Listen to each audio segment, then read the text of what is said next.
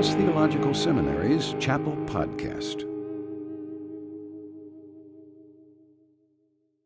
There is a classic picture that has been out on the internet for quite a while. It is that underwater and above water combination picture of what an iceberg looks like. The 10% to 15% of visibility above the water is there because of the flotation and the base of that iceberg that's under the water. Our Spiritual Life Week is designed to address especially those issues that are below the surface. It's usually those that will enhance or detract or possibly even cost a ministry. And so it's been the desire of our school for many, many years to continue to address the unseen life that most congregations won't see, most families may not see, but it makes all the difference in a family, a congregation, or a relationship within the community. Dr. Townsend has been our speaker this week addressing such issues of character. We have benefited great on that emphasis on grace. Yesterday, the emphasis on truth. John, thank you for spending the week with us, not only in chapel, but outside of chapel, with our staff, with our faculty, with our students, in private conversation. Thank you for giving us a week out of your schedule and your time to come minister to us out of the giftedness and the experience that God has given to you. Would you join me in thanking Dr. John Townsend for a week as he comes to us today? Thank you for that.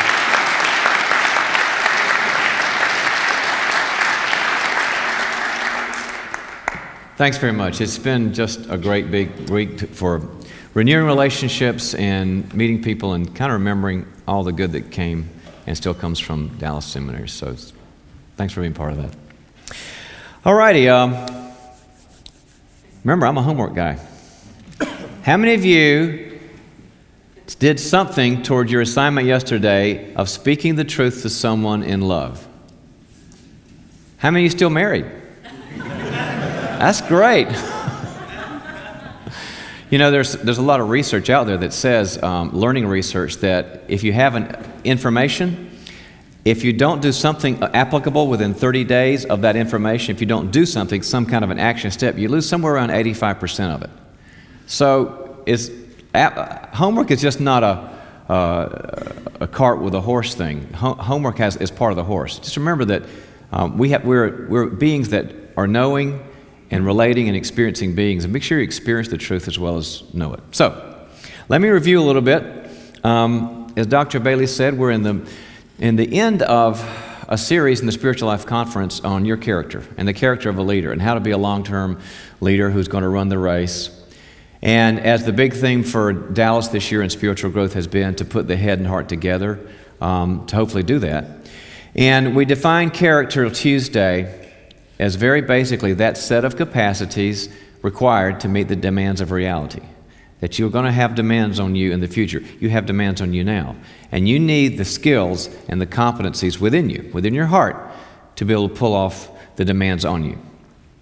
Then Wednesday, we talked a little bit about the first of those capacities, and that was the ability to experience grace, to give grace to others, to receive grace from God, and also to receive grace from others, and how hard that is sometimes, but how important that is.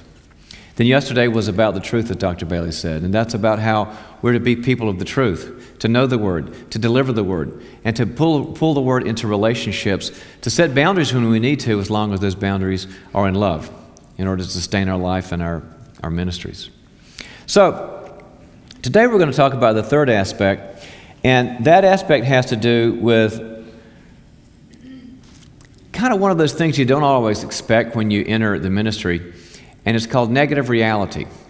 That there are negative realities in all of our lives as we enter that phase called it's time to give back and time to find the mission. And yet it's something that's going to happen. And I think that a way to understand that in an application way is I'm going to do a little exercise with you guys. I want you to turn to the person next to you And I want you to make a promise to that person, because I'm a real big believer in promises and covenants and commitments. I want you to make a promise to that person, something you know you can live up to and something you know that you can say. I want you to turn to that person and say, if you get to know me well enough, I promise you, I will let you down. So turn to that person and say that right now and get it over with.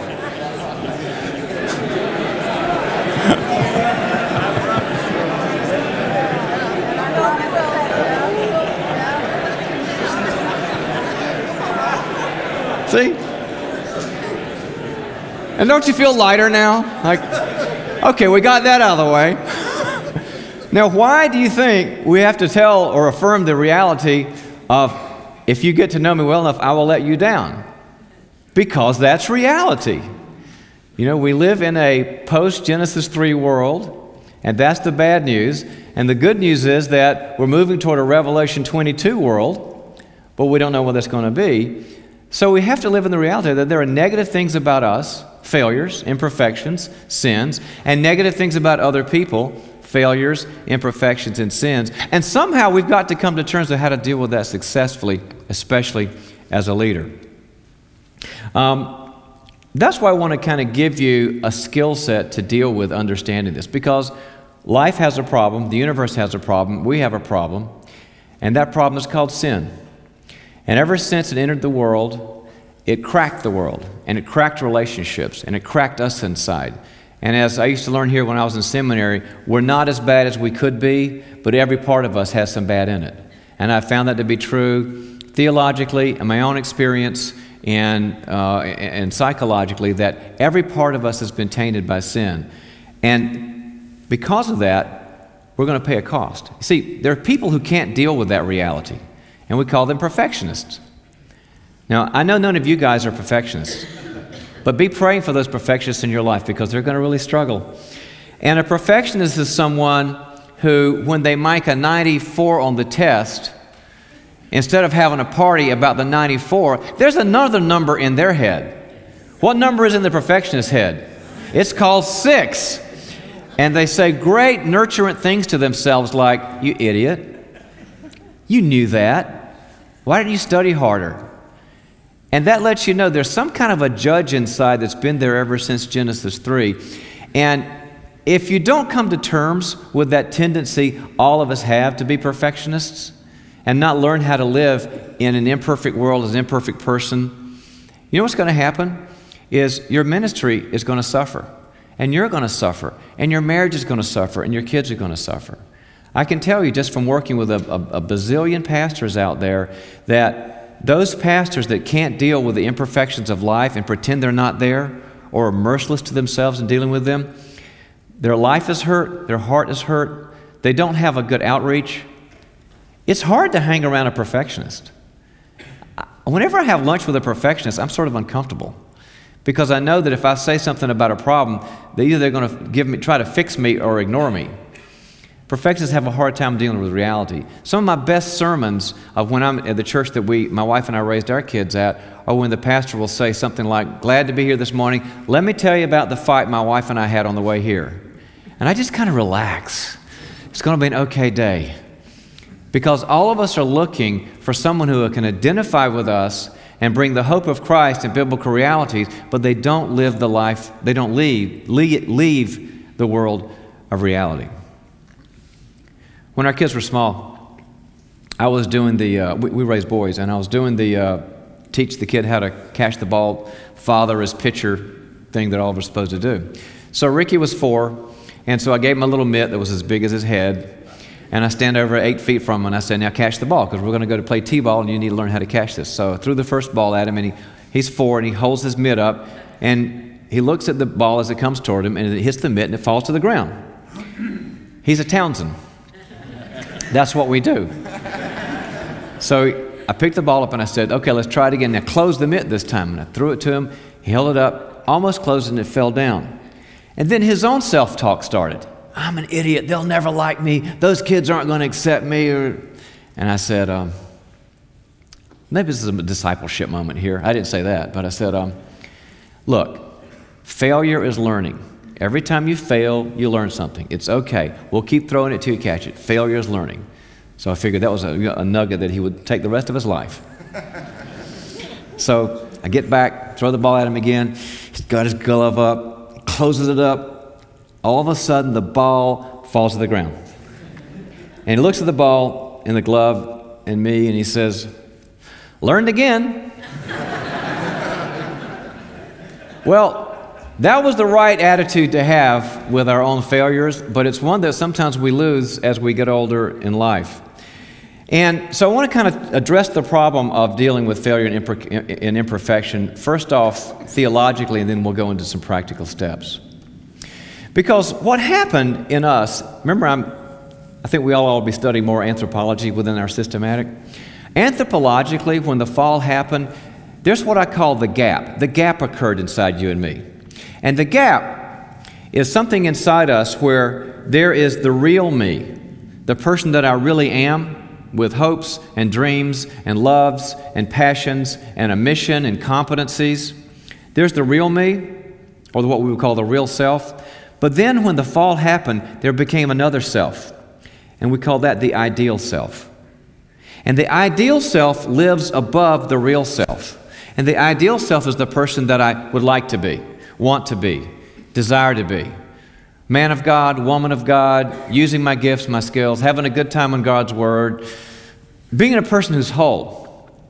And yet I know I've got this real self here too, who makes mistakes and can be selfish or broken or withdraw or not be the person that I'd like to be. And so all through my life, ever since the fall, you and I live in this gap of here's who I really am, the real self, and I know I'm not yet the ideal self, but I want to be. Paul talks about it in Philippians 3. He says, I haven't reached the mark yet, but I head towards it. I head towards it in the hope of Christ Jesus. But the gap is not a pleasant place to live. I don't enjoy the gap. You don't enjoy the gap. We were not designed to have a gap. We were designed that the real me and the ideal me were supposed to come together, but it's not. I always know that I'm not yet what I should be. Now let me tell you what we do with the gap. Because the discomfort and the pain of living in that gap causes us to adapt some strategies to deal with it. The first one is we deny there's a gap. The real me is the ideal me. And I don't have problems. I'm the fourth member of the Trinity. Aren't you lucky to be around me?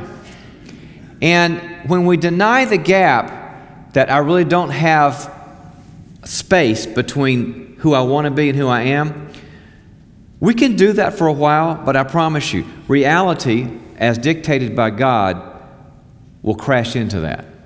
And reality will say, you're really not who you want to be. And we move out of denial through pain sometimes, and through other failures and relational things. And God gives us suffering to say, denial's not going to work. So then we go to another strategy. After denial breaks down, we go into one of my favorites, which is work harder. And work harder means I'll just try to be a better person with my willpower and more diligence and more discipline, and I'll just kind of power my way into sanctification. Well, guess what one day of the year is the argument against willpower? There's one special day of the year that shows you willpower doesn't work. January 2nd. Very good. Because we all make these great New Year's resolutions. I make them too. But if you're a willpower person, you think, I'm losing those 20 pounds this year. This is it. And I'm never going to eat too many pizzas watching TV at night again. And I'm going to work out more, and I'm going to pray more, and on and on and on.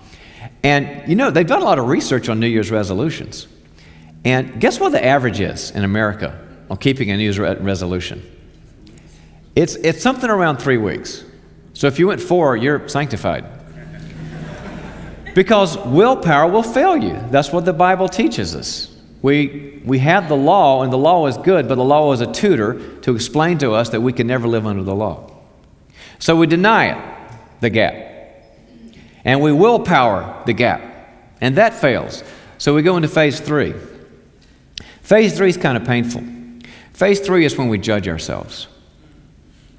We judge ourselves. And we basically take the whip of the law and begin to strike ourselves with judgmental self-talk and statements. You should try harder. You're not really a good Christian. You're not really serious about your faith. There you go again. You got a 94 on the test. You should have made 6 more. And those judgmental whip statements never win. It's funny when you do the research on people that have really seriously negative self-talk.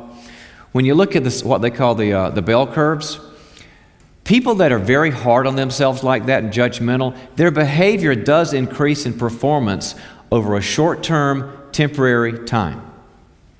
They do try harder and they work harder because of how hard they are on themselves. But guess what it says in the long term? It'll always fail because judgment always fails. Sort of like you can whip the mule for a while and he'll speed up, but sooner or later the mule will lie down in the road and say, I'll die. I can't keep doing it. So denial doesn't work. Working harder doesn't work. My self-judgment doesn't work. So then we go to another phase, and it's called despair. Despair. And despair says, I can't do it.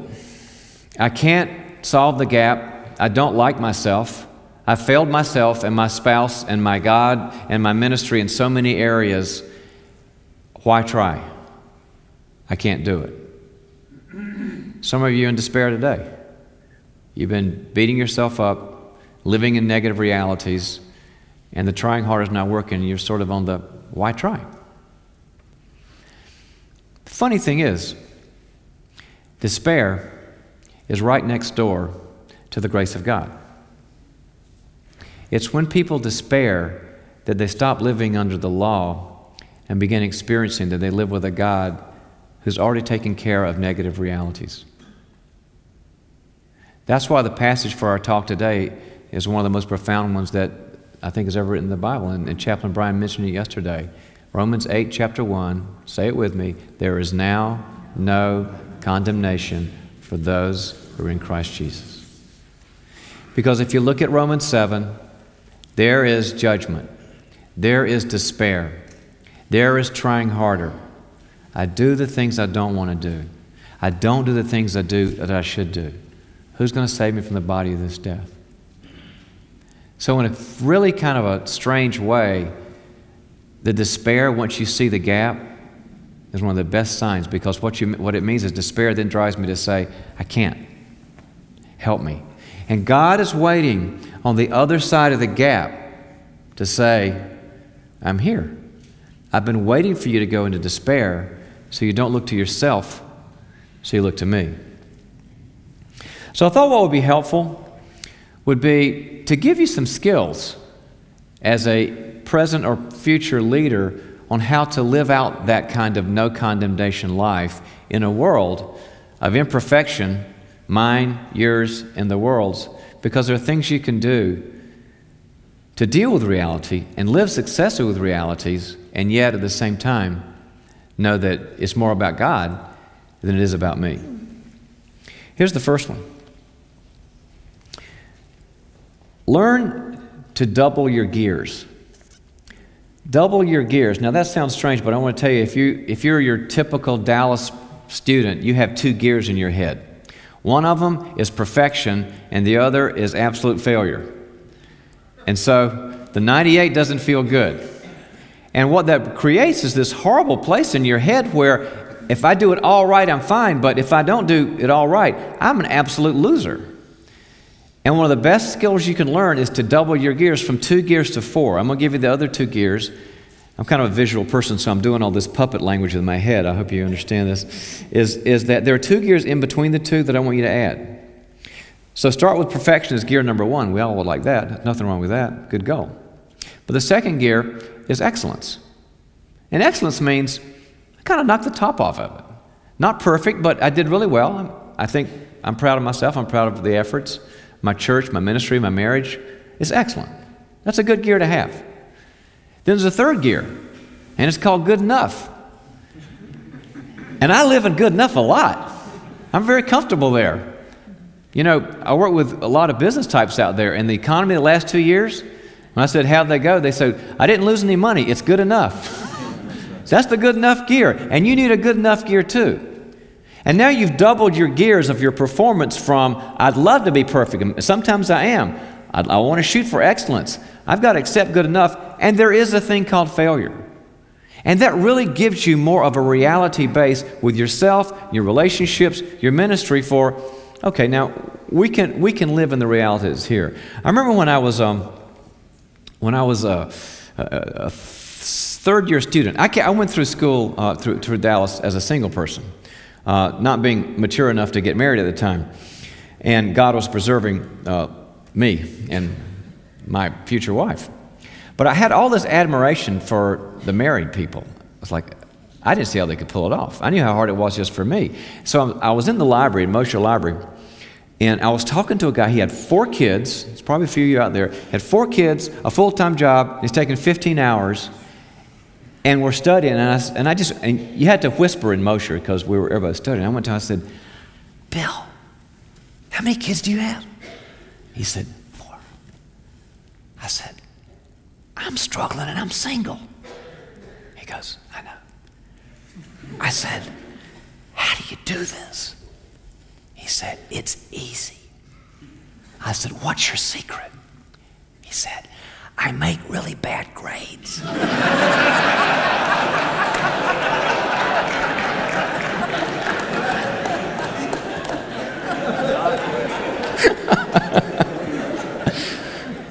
There's the key. Here's the key. I felt like the heavens had opened up to me. But guess what? He's out there. He's got his THM. He has a great pastorate. His kids are doing fine. He has 4 gears in his head. And sometime in some classes, there was that, boy, I'm glad I'm not in the failure mode. I'll take good enough today. And he did fine. So that's your first skill. Give yourself a couple more gears. Here's the second one. It's learn to live in forgiveness. Learn to live in forgiveness. The greatest gift of God, the crown jewel of the theology that we believe in, is forgiveness. That was creation, there was fall, there's redemption. It's about forgiveness. And learn to live where you're constantly making normal, I'm canceling the debt toward others, and I want the debt canceled toward me. Get the debts out of your life. Get the debts out of your head. And swim in the ocean of forgiveness. It's the best place to be. I was working with a church, and they said, can you counsel one of our pastors? He had a pretty serious moral failure. It was a tough thing. But his wife was going to stay with him, and she wanted him, and he's a very talented guy, and he'd fully repented. And they said, we believe in this guy. We want to take him through a period of restoration and bring him back, but can you shepherd that process? So I took him on and worked with him, and he did great work, faced all the demons inside himself, was accountable to God and other people, fully repentant and healing and growing in really wonderful ways. And I was really proud of his work because it was a tough thing. He almost lost everything. Everything almost went off the cliff, but he turned around. So from time to time, the elder board would call me in to make reports. And finally, it was the day that he could be fully restored. And it was time to say, it's all over. You're qualified for ministry. Your wife and you are in great shape, and you're ready to lead again. And it was an exciting time for him and for me. So we showed up, and they just asked particular questions to make sure if he's qualified. It was a good process. Restoration's a really good process. And we got to one point, and it was looking good. Here's the issues. Here's what had drove him to the sin. Here's what he was responsible for. Here's what he'd done to change on a deep level, on a behavioral level. He'd done all the work. There was one guy, business guy, who was a little on the non-forgiveness end of life. You got anybody in your life who sort of keeps score all the time? And that was him. The kind of person when you make a mistake, they say, yeah, I remember, in 86 at 3 o'clock in the afternoon when you did that too. That kind of guy. And he asked a question, and something snapped in me when he asked the question. I'll never forget it. It's like it was yesterday. He looked at me and he said, can you guarantee me that this man will never do that again? And I'm sitting there, and I felt something inside me, this incredible, actually it was anger. I felt this, I felt this kind of protectiveness toward this pastor because I've been working with him so long and I knew he'd been through it all, and I felt really like this guy has no advocate here. He has no protector. And what are we going to say? And, you can't say no. And I thought, how do you turn anger to something redemptive? And I don't know how this came out of my mouth, but I turned around to the elder and I said, can you guarantee me that you'll never do it? And the guy went, never mind. Because he was a good guy, he understood, he just had that judgmental part pop out, and it was sort of end of story after that. What do you do? And I remember thinking, that was a lesson for all of us, that we need to be swimming in the ocean of forgiveness. At any moment, something could happen. You could make some choices. I could make some choices. And we need to be very, very aware of that, because there's a Satan out there and there's our own temptations, our own brokenness. But I must be constantly canceling the debt, and I must be constantly begging for that debt to be canceled. That's how you live in a real world as an imperfect person with no condemnation. Third skill, and this is a tough one for DTS folks. Learn to grieve and let go of things. Learn the skill of grieving and letting go of things that you can no longer keep. See, as leaders, we're sort of anti-grief. Grief means to feel sad about something and say goodbye to it. That opportunity went away, or that window closed, or that relationship's gone, or I'm getting older now and I've got cellulite where I never dreamed I'd have cellulite. And these are all the losses of life, and we need to let those things go. But as a leader, we can't do that. We're going to take the hill. We're going to go up the hill. We're going to take it over. There's an energy in being a leader. And to tell a leader, I love the way you take the hill. By the way, learn to be sad. It's hard because there's an energy shift. I've got to stop. I've got to pray. I've got to ponder. I've got to say, that was hard about my parents, or that was hard what happened in my church. But I'll tell you, grief will save your ministry. Learning to grieve and let go of the things that you need to let go of will save you. Jeremiah chapter 9, verse 17 is a very strange verse, but one of the most powerful ones I've ever found. It says, call the wailing women. Jeremiah says to the nation of Israel, it's time to bring in the wailing women. Now, you OT people, you probably know this. You know what a wailing woman was? There was a certain category. It was an industry of women who had been trained professionally, structurally, formally to lead the nation in grief when it went through hard times, when it went through suffering. And if you look at CNN or Fox and you see somebody in the Middle East, beating their chest and having ashes, there was an active grief process. Isaiah says that we have a Savior who was well acquainted with grief. Because grief is healthy for you. It helps you to get rid of something you cannot keep so that you can take in what you cannot lose, to paraphrase Jim Elliot. You need to learn how to grieve well. I'll give an example in the leadership context. A person in ministry I know, his whole business was shifted over to another business because another company bought his ministry company. He'd been with his company 18 years, and he had a very good staff, loved what he did, had meaning for him, and then he's in this new arrangement that he didn't choose. And I said, how's the new job going? He says, horrible. It's horrible. I said, why? He said, I don't understand. He said, I've got a fine salary. I like my support staff. I like the mission, but I just show up and I'm kind of zoned out all the time.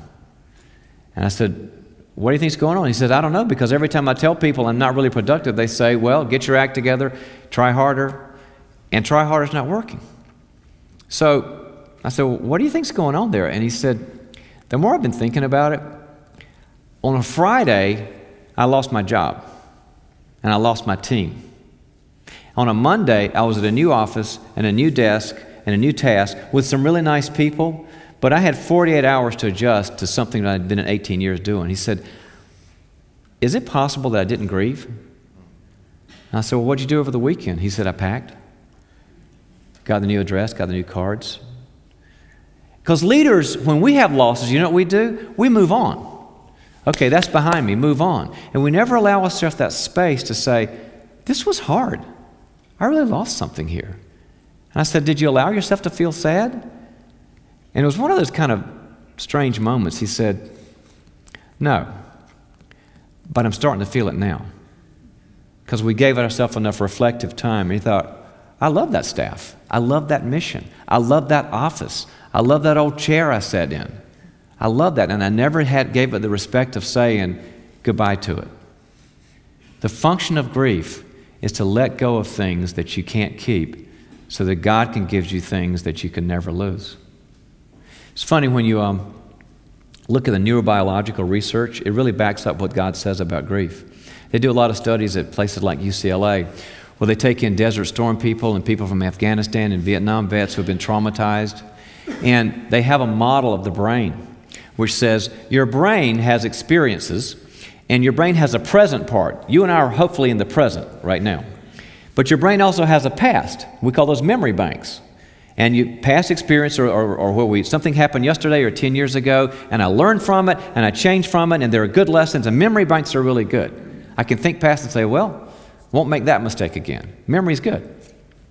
People that have been traumatized, a bad accident, a medical problem, violence, emotional trauma, the traumatized person has no past. They live in the present all the time.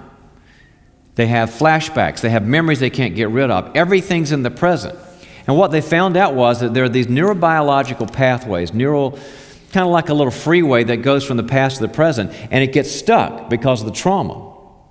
And what they found was that if a person would grieve and let somebody be close to them and open up about how hard it was and confess it, the Bible talks about confession and grief together, the pathways opened up again and the traffic jam went away, and the present experiences would go down into the memory banks and become a memory they could use. I love that because then God gets credit for a neurobiology that He created, which He often doesn't get. That's why you and I need to learn how to grieve. Don't move on next time. You can make a bad grade. If you've got a relationship problem, if there's a death, if there's a financial hardship, find someone who's warm and say, I have a negative reality. I've got a loss. I've got to grieve it because I have a Savior who is well acquainted with grief. It will clean out your head and your neurons.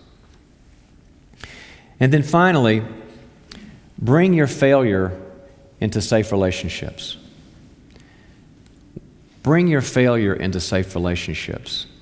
We're trained to hide our failures and talk about our successes. And let me kind of be honest right here. Sometimes at Dallas, I'm out there with a lot of people, talking to a lot of churches and a lot of people who work with people like us. And we have a strange reputation. You know what they think of us sometimes, of us in Dallas? They'll say, really smart, got their theology straight, know the Word, but pretty detached and arrogant. And I've been hearing that for a while. And, you know, I try to argue against it and say we're not all that way, but we do kind of have that reputation. So sometimes they'll give me a Dallas person and say, figure this out. And guess what I find? Is that it's not because we're arrogant to the core. It's because we have found that it's not safe out there. It's not safe to be open. It's not safe to be real. It's not safe to be authentic. So we hide in the Word. And we hide in the vertical. And we hide with our studies. And what I would like to do is to give you an invitation that there's a God and there are safe people that would welcome the real you that fails. And it's warm there. And there's sunlight there. And I remember finding people in my Dallas days, some of them are in this room, who were those people for me. And they made it so I didn't have to hide anymore. When you begin to own and bring into relationship those condemned parts of you, God created a system where the sunlight begins to melt things. And you respond and you come to life. Don't let hiding affect your ministry and give you a shallow time and a time where you don't last as long as you need to. Find the safe places and find the God that will move you into a life of redemption. It's what the world is dying for. It's what our churches are dying for. But if we don't experience it ourselves, we've really got nothing to say to them. You must experience this to have something to offer. That's been my experience. And I know so many people from Dallas now who have done that, and those people are changing the world, and you want to be part of that process. Okay. As Prof would say, that was way too convicting for me and for all of us. Let me give you a homework assignment. Last homework assignment. Remember that passage we mentioned, Romans 8:1? There is therefore now no condemnation. Write it out in the next 24 hours. And leave a little space. And insert where it says there's no condemnation. Put, there is no condemnation for me in this area.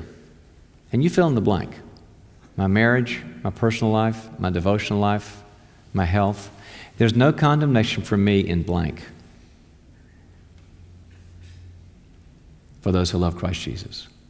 And pray over that. And ask God, make sure I experience what is true.